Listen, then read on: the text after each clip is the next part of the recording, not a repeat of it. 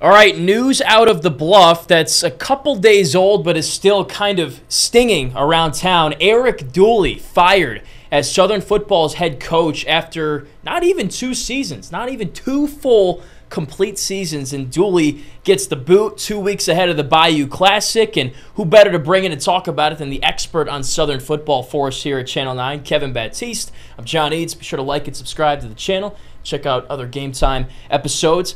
Kev, as I said, getting closer to the Bayou Classic, and I know the team has been really up and down, mostly down lately.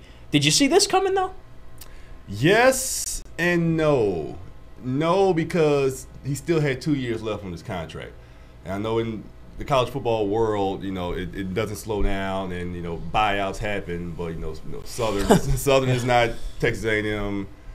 All these other big schools. So you think, okay, he got 2 more years left. He made the SWAC championship. Even though he backdoored, they got there. 2 more years, maybe they talk it out, make some adjustments, and maybe they'll give him 1 more. But yes, because of the actual product on the field. I mean, he is not just the head coach, but he's the offensive play caller. And the offense wasn't good. I'm just calling it like it is. And then coming off of last year, after losing the SWAC championship the way they did, not just getting blasted by Jackson State, but his mishandling of the quarterback situation, not playing Bubba McDaniel. And then you come in, first game of the season, you only put up 10 points against Alabama State, you lose. You get blown out by Jackson State in front of a sold-out crowd on the Bluff, and then you don't win a big game. I don't even know what Southern's biggest or most quality win is this season, if you think about it. I mean, Arkansas Pine Bluff, Texas Southern, a game that they probably should have ended up losing until Texas Southern dropped the ball. So the product on the field, you got fans hooping and hollering, rightfully so. Just really not buying into the program right now, what Dooley's putting out. So, I mean, I'm not really shocked in the grand scheme of things. Yeah, and you would know, because it's easy to look at the wins and losses and, hey, the offense is scoring this amount of points in the season versus this, right? But you've seen specific moments last year, the SWAC championship with the quarterback mishandling, and this year in the game against FAMU, when they needed to come back and go on a drive to tie that game or maybe win it, and the game management was just bad. Yeah, that is the first game that sticks out into my mind, because that was at that point, that was the game to really show, okay, Southern is here to play. At that time, Southern and FAMU were the top 2 teams in the SWAC, and as you mentioned, the situation, Southern was down 7 points, having to drive 2.5 minutes to tie the game, starting on their own 25, and his first play out the gun is a run play. And then later in the drive, he runs another run play. And later in the drive, he runs another run play. Unless you got Barry Sanders and Earl Campbell. Kendrick Rhymes pretty darn good. He's good. Unless you got the Great Wall of Dallas or all these great offensive lines, you still don't run the ball in that situation. And fans were hooping and hollering. And then after the game, and once again on the following Tuesday, Dooley said the reason he did that was because they were dropping back 8 in the coverage, and the film showed otherwise. And for him to stand 10 toes down on that decision really shows that he is a little pompous. To be quite honest, really, it's my way or the highway. I'm going to stand 10 toes down. I'm the head coach. Y'all follow my lead. And I've never shared this about the Tuesday after that game because, like I said, Dooley said it. He said those words Saturday after the game, and then the following Tuesday. After he said that Tuesday, Chandler Whitfield, one of Southern's receivers, he had a muff punt in that game against FAMU. Ended up, FAMU scored points off of it. It's one of the reasons they lost.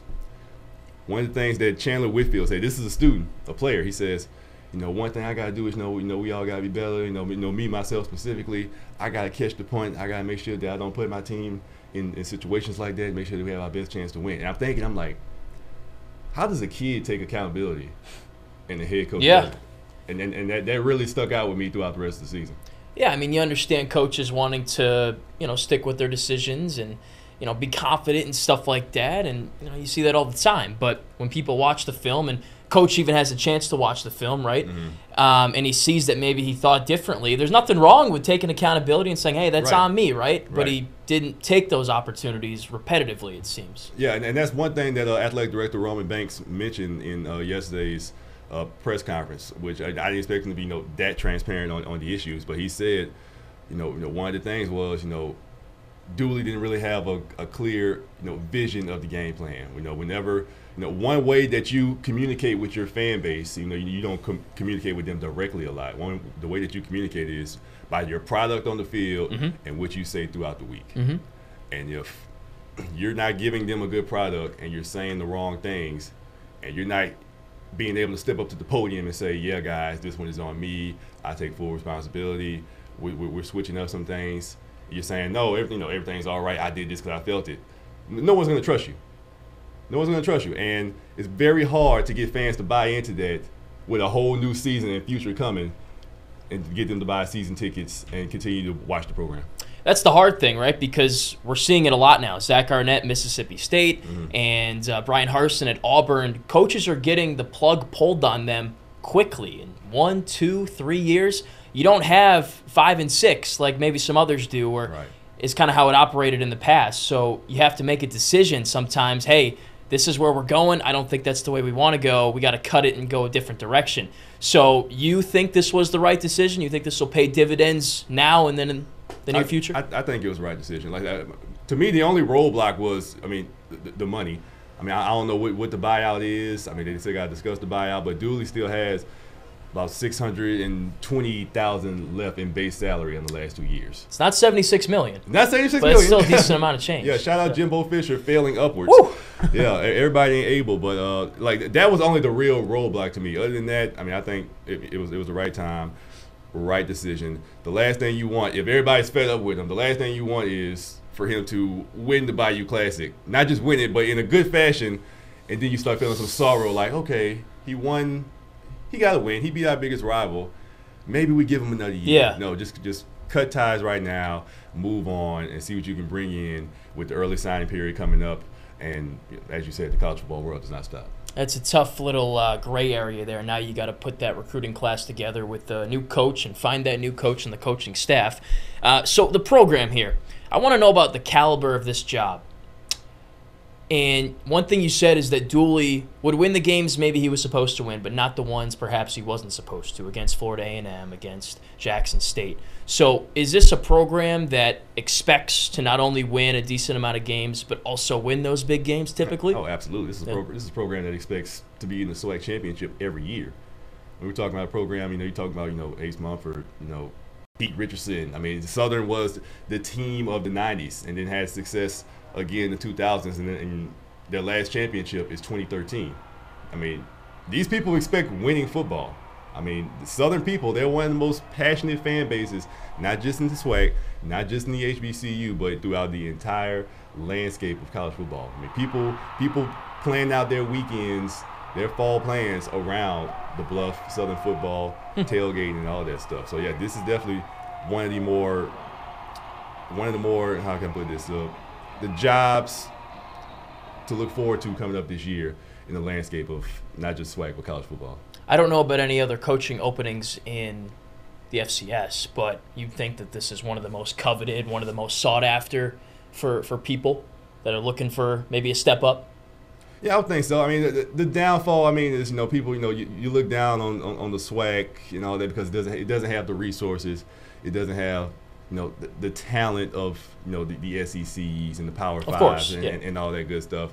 A lot of, the SWAC coaches are people who came up in the SWAC, people who are already aware of the situation. Eric Dooley, before Southern, he was at Grambling, UAPB, Prairie View, Alcorn, Fred McNair. He came up at Alcorn, T.C. Taylor, coach at Jackson State. He's at Jackson State now. So it's kind of like, already have roots when it comes to coaching in the SWAC. But one thing that Roman Banks said was, they are considering all options. It doesn't have to be someone who is just tied to Southern, someone who's just tied to the SWAC, someone who's just tied to HBCUs. He's considering all options for this job. Rightfully so. I know you've been on social media a little bit the past couple days, posting things. Make sure to go follow him. What's your handle? At K. Batiste Jr. All right, there you go. And also hearing other people kind of talk about the situation with the coaching. Any names being floated around or candidates at this point? I know it's very early. But very early. Banks did not get into that much yesterday. He said he has a pool of candidates that he's interested in, but he didn't really give us a timetable on that. His focus is on the Bayou Classic next week and make sure the players and coaches have their support. But as far as names, to me, the most obvious one, Chennis Berry. Chennis Berry, who is the current head coach at Benedict College, Division II school in the Southeastern Intercollegiate College, Division II. Okay. Yeah, he used to be a offensive coordinator at Southern under former head coach Dawson Odoms. Okay. So I think about 6-7 years. And one thing about Southern's offense during that time, they were ground and pound. You knew they was going to run behind their offensive line, stable of running backs, and they were going to punch you in the mouth running the football for 60 minutes. And having someone who understands that brand of football, the expectations, and I guess just the overall culture, that's the first name that sticks out in my mind.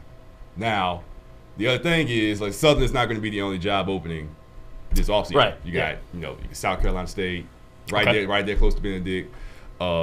Maybe the Texas Southern job might come open. There's going to be a plethora of jobs. So he is the first name that comes to mind, Chennis Berry. Other than that, John, I ain't got many options. I mean, Ed Reed. People keep bringing up Ed Reed because for a minute he was the coach. He was the coach at Bethune-Cookman, but some bridges got burnt in that process. I don't know how not just the SWAC and the HBCU, folks would think about that. I don't know, but we'll see. That's all I say. We'll see. That would shake things up. I guess the benefit is that you made this decision early before pretty much everybody else, it seems. So you can kind of get a jump on interviews and candidates before. It's better than making a decision, say, in February or March, right, or even January, because then you're behind the 8 ball, and some of the top candidates have already been talked to by other schools and stuff like that. So that's the upside of this, I'd say. Anything I haven't asked regarding the situation you want to add? Anything like that? I guess the main thing is that they got one more game left. Right. One more game left. The granddaddy of them all, as they say. I mean, one of the biggest rivalries in the nation, and it's a full 180 for the guy stepping into the situation for Southern. Their interim head coach Terrence Graves. 2021, same situation. Grambling, they fired their head coach, Broderick Fobbs, 2 weeks before the Bayou Classic, and Graves had to step into the situation. And at Grambling? At Grambling. Oh, interesting. At Grambling. And Grambling ended up winning this game. Oh. They won that game that year. 2 years later, now he's in the same situation. Stepping in, That's so funny. Stepping in as an interim for Southern in the 50th annual Bayou Classic. And not just Graves, Sean Wallace, safeties coach, he's battling stage 4 pancreatic cancer. He is serving as the acting head coach. Cool. And one thing about Graves and Wallace, they talked yesterday, they seem ready for the moment. I mean, even though they've never been permanent head coaches, they seem ready. They talked to the team, told them to keep their energy up. One of Wallace's messages was, life is unfair. We can't control what happens in life, but it's all about how do you respond, how do you push forward. How will you continue to push forward in a situation now that the head coach is gone, but you still have something to play for? And it's not a SWAC championship because they can't go to the SWAC championship, but you're still playing for pride. You're playing for alums. You're playing for fans. You're playing for your school. I mean, this is Grambling and Southern, man. This is a game that a lot of people have something on the line. So there's still a lot to play for in this game next week. It's also on national TV, so NBC. It doesn't hurt. Per right? usual, NBC. Lots to play for. Interesting. And I've seen in college football, especially when there's a coaching change, a coordinator fired, or a coach fired, a head coach, the team plays well for whatever reason. I don't understand why that happens, but if you're a betting person, usually if you put money on the team that just lost a coach or something like that, they always tend to play well that next week. So maybe we'll see that with Southern here. Yeah, hey, the Raiders, they fired their head coach, now they're on a 2-game win streak. Yeah, that's what I'm saying. Maybe A&M this week. Who knows? Yeah. So, all right, we got a bit of a coaching carousel here in town over at Southern. Eric Dooley out. Who's in? I guess we'll find out later. But you got the Bayou Classic to look forward to in a couple weeks here, and it should be a great time. Again, be sure to follow Kevin. He'll have coverage of that game in Southern all offseason. Whoever ends up getting that coaching gig, he'll have it, and all the coverage will be on WAFB as well. Yes, sir. Thanks for stopping by, Kevin. Much appreciated. No problem. It's what we do. All right, be sure to like and subscribe, folks. And again, tune into our newscasts every day of the week for the sports blocks, where we'll have coverage of Southern football, LSU, the Saints, all the local teams. Thanks for watching.